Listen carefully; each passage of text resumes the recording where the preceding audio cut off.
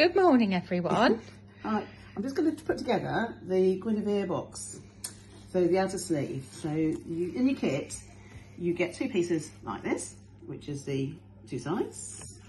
You get an end piece, and then you get the two sidey bits. That was the front and back, was it? Yes. That's front and top. Yeah. Or back and top, and the other side pieces. You get two of those and one of those. So it's quite a simple thing to do. So what I'm going to do... If this video is wobbling, it's because I haven't been to the gym like Penny Mordaunt to lift a sword for hours.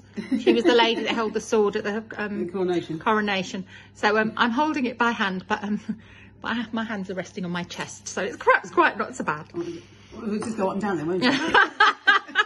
So now it's shaking.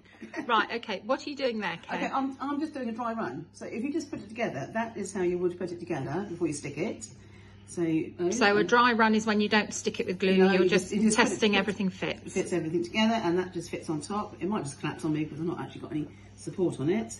And then that will fit on the top there. I won't put it any further because I think the whole lot collapsed. So that's basically your box, and that's how you put it together. So that's what I shall do now. So would you paint this before you put it together, Kay? On the inside, yes. To be honest, I would paint the inside first because it's a lot easier. Would you paint the little tab slotty bits or not? It depends. If I'm just using our Pebeo marker, because that dries really quickly and doesn't over wet it, so you get a nice contact like that. Quite frankly,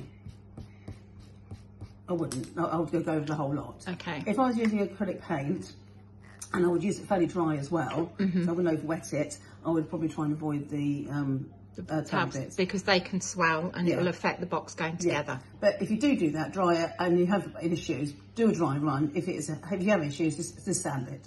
As simple as that. That's the easiest way of doing it. But yeah, if you want to do the inside is easier just to use that. Okay. But I'm just going to show you how to put it together. So I'm using our bookbinding glue, but you can use a PVA. Do you want any orange tape to make it a bit easier? Yeah, I've done it. I've got it. You've done. Shut up. Well, you can see over there. Yeah. Maggie's doing her micromanaging again. I don't know what you mean, Kay. Because she was really bad yesterday, wasn't it? I don't know what she was on yesterday. I was very tired yesterday. I don't know why. That'll be it then.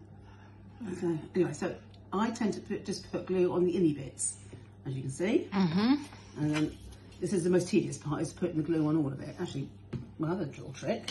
Oh yes, this is so clever. If you've got two pieces exactly the same like these, and you put them together, and you can just put your glue on both bits, and they'll glue both bits together at the same time. And the trick is you don't want too much glue, no, do you? So just a little bit. So you can either just a tiny bit like I've done, or you can do the woodpecker technique, little dotty bits, or use something with a less of a bigger nozzle. This is what I was given, so this is what I'm using. That's our bookbinding glue you're using, isn't it? Yeah, I'm going to say a wood glue or a good PVA. So then just separate those, and they're done. And I've done it for the top and bottom bits. We don't mind, let's go around this one. So I'll say this is the most tedious part. So just put a little bit of glue on here. Okay, that's that one. And then the top one. Okay, can you see what? You're moving the camera to me, are you? Yeah. That's okay. Yeah. Okay, cool. It's a bit of a wonk, but my arms are getting tired. I'm moving as fast as I can. No, it's fine. It's fine. I'm just making sure I have pressed the record button. Yes, please. I think I have. Well, it was more than I did the other day. So. Right, so I tend to put our soft core tape on here. So this is repositionable tape, and I'll just put it on at the bottom. You'll see why in a sec. It just makes life easier squaring everything It's up. such an easy way to do this. So that is there, and that goes flat like that. Hold on. Okay. Right, I'm going to move. Okay. So I'm going to watch the assembly now. We're having an overhead shot. Oh, she's actually standing up, isn't you? You are so rude. Right, okay, and I'm going to put it together. And put this piece onto like that. And this piece on like that. Oops. So it just slots in like that. And I'm just going to put the tape. And that one like that. And then take this one up.